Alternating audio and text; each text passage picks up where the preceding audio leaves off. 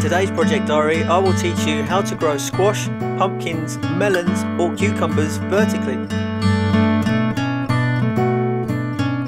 Hi guys and welcome to Project Diaries. In today's video I want to teach you how to grow squash vertically. Now this technique can work for squash, melons, cucumbers. There's so many different things you can grow vertically, but today I want to show you the squash. Now this has been asked for by so many different people and it's a fairly easy technique, so I will add a little bit more into this video today.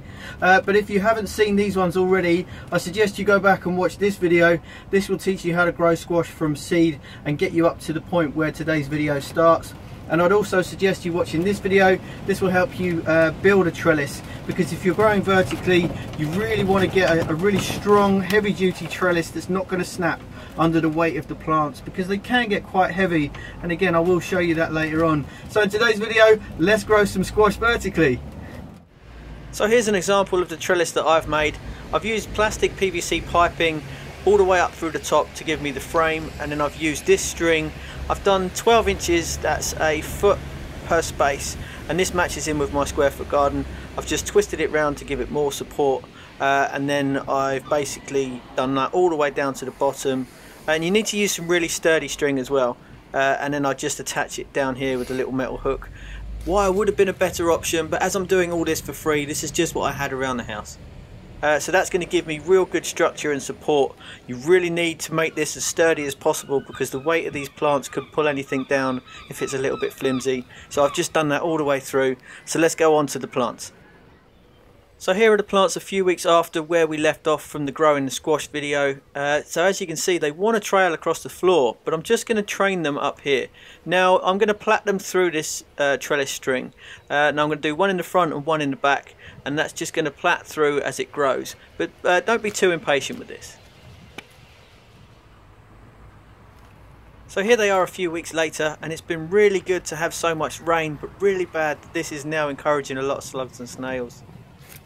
There is a slight bit of damage here, but I'm controlling them in the best way that I can. But as you can see, there's a few flowers forming already. So I've zigzagged all the way through from the front to the back, and with the second plant I've done back to front. So it kind of makes this plait pattern. And it seems to be going really well at the moment. There's loads of new growth and the greenery is fantastic. And as you can see, the trellis is really under some kind of pressure as well at the moment. This string's quite taut. So it's really good idea to make sure that your trellis can hold quite a lot of weight. But there's some flowers coming already, so I'm really happy so far. So another week later, and the weather has changed for the worst. This wind is really putting this trellis through its paces, but the plants seem to be okay. It's really holding up, but we've had quite a lot of damage from some of the other parts of the garden because of all this wind. Now if a few of your leaves are damaged or start turning yellow like this, you can just cut them off. It's quite easy. But this could be a significant sign that you have low nitrogen in your soil. If you do get quite a lot of yellow, then it could be a nitrogen problem, but I'm not going to be too worried at this point, because there are some really big leaves and it's still producing lots of flowers. So there should be enough nutrients in the soil. If it is a nutrition problem, here's a link to all of my organic fertilizers and feeds. I particularly like the banana fertilizer, so check those out. It's a good idea to give your plant a good boost of potassium and phosphorus. This will help it produce lots of good fruit. Now if your plants are producing lots of leafy greens but no flowers, it could be the fact that your nitrogen is too high. So you need to fix that. It could be the same thing with your tomato plants. If they're producing loads of leafy greens and no fruit, it could be the nitrogen problem. So here they are another week on, but I haven't managed to get to Grandad's much this week, so they are growing quite long, but I'm just going to pull them back in and start the weaving process one more time. This leaf here has grown a natural hook, so I'm just going to hook that over there, and hopefully that'll hold on and the wind will really die down, because that's causing lots of problems this year. You can see that my runner beans are really benefiting from this trellis as well, and they're growing really well. So if you want to know how to grow those, the link is on the screen now. Also, if you've got lots of foliage that are damaged, you may also get powdery white mildew, so here's a link on how to fix that. This young flower is also producing a tendril. These little stringy things will actually reach out and start hanging onto the trellis later on once it starts maturing. Here's a great example of what a mature tendril does. It's as strong as a guitar string, and as you can see, it's giving the plant loads more stability now.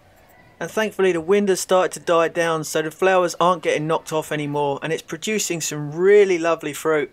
So in the earlier stages of this plant you can use ties or clips, so I'll leave some links in the description box below, but I'm extremely happy with what's going on so far. Now if your plants are only producing male flowers, don't worry at this stage. They will only produce male flowers at the first part, and 10 days later they'll start producing the female flowers. The reason why it's producing so many males is to attract all the pollinators, the bees, the hoverflies and things like that, and then you'll be able to get the fruit from the female flowers. So don't worry too much if you just start seeing male flowers. So to tell the difference between a male and a female flower is the males always have this really long stem, and the female flowers will have a short bulbous lump at the bottom underneath the flower. So if these younger tendrils aren't attaching to anything at the moment, it's a good idea to give it a nice help. So all you need to do is just find a nice sturdy part of the trellis and twist it around to give it a hand. Now it's a lot easier to do this with two hands, but as I'm filming it's going to be slightly tricky. But all you need to do is just wind the springy part around the trellis, and this will really help it give it more stability. Be careful not to break them at this point, because these are vital for allowing this plant to grow vertically. This will allow the foliage to pull away from other sections of the plant and reduce diseases or things like powdery white mildew. Now I'm absolutely fascinated on how nature works. It's almost like these plants want to grow vertically. And like I say, growing squash, pumpkins, melons and cucumbers can all be grown this way, and this allows you to grow so much more crops in a small space. So it's always a good idea to keep a tidy house, so if you start seeing really old dead leaves or yellowing leaves, it's a good idea to clip them off. You can use whatever cutting tools you prefer, and you just want to go into as close as you can to the main stem. Now again, this is going to be really tricky, me filming and cutting at the same time, but you just want to get it as close to the main stem as possible. You also want to make sure that these tools haven't been used on any diseased plants, such as the roses with black spot or anything like that, in order to not spread any more diseases around your garden. Now as long as these leaves don't show any signs of mildew or disease, you can add them back into your compost and create that cycle. This one's twisted in so well, one of the tendrils is actually stuck around it, so it's doing a really good job. This is how it's naturally supposed to hold on to the trellis, so well done. But again, try and be really delicate with this. You don't want to try and break these tendrils at all, because again, it does really need to use these tendrils to hold on and keep stability. Cutting these leaves off will also allow the pollinators to see the flowers a lot easier and gives them a lot better access, and hopefully produce loads more fruit once they start flowering properly. So the plant is still producing loads and loads of male flowers and not much fruit at the moment, but I'm really hoping that these are going to come through female, so I'm not really worried. I'm just going to keep watering it and feeding it and giving it some TLC. And we've had a bit more wind again, so I'm just going to show you here. This was one of the flowers that got knocked off, but it's still not dead yet. What you can do is actually use this stem here, and this is where all the pollen is. You can then use this to then pollinate female flowers and really boost your yield. So again, it's really tricky to do with one hand, so hang on, give me a second. Okay, so it's this point here. This little stem middle part has got all of the pollen that you need to then start pollinating female flowers.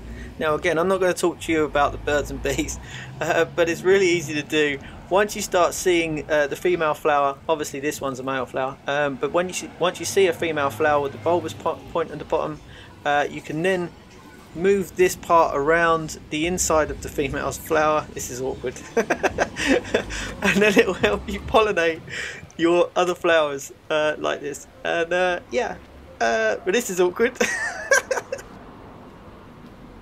What I'll do is once I start getting more female flowers, I'll do that in a separate video, but from today I think that's enough. This plant is looking beautiful, it's looking really healthy, and it's producing loads of flowers. So that's pretty much how you grow squash vertically. And if your plant grows too tall, you can either weed it back in so it grows back down, or cut the top off. Well, that's enough from me today. If you like this video, don't forget to give it a thumbs up and click the subscribe button. My next lot of videos will be hopefully pollinating the female flowers and also looking out for something called blossom end rot. You can see here it's starting to produce some amazing fruit. But that's enough from me. Look after yourself, happy growing, and I'll see you again next time. you'd like to keep up to date on all of my future releases, click the subscribe button here. Here are some links to some of my other videos. And if you've tried this or any other project, I'd love to see your progress, so please join my Facebook gardening group where thousands of people are sharing photos and ideas daily. Thanks for watching, and I'll see you again next time.